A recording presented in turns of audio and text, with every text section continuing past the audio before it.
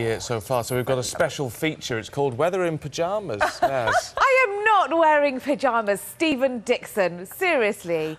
Look, I like what I'm wearing today, by the way. It's your Sky News outfit. Exactly. I'm in branded colours today, especially for the fact that we're going to see the highest temperature of the year so far.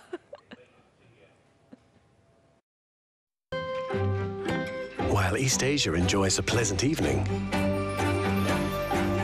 inspiration blooms in Europe.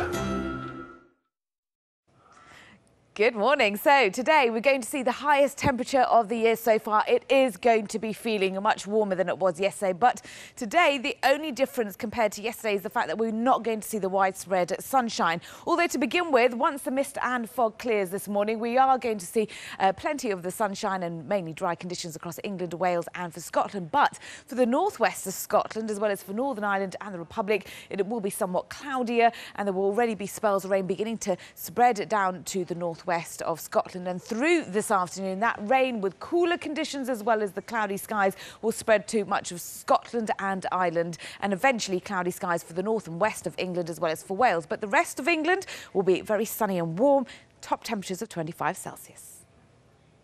The weather, sponsored by Qatar Airways.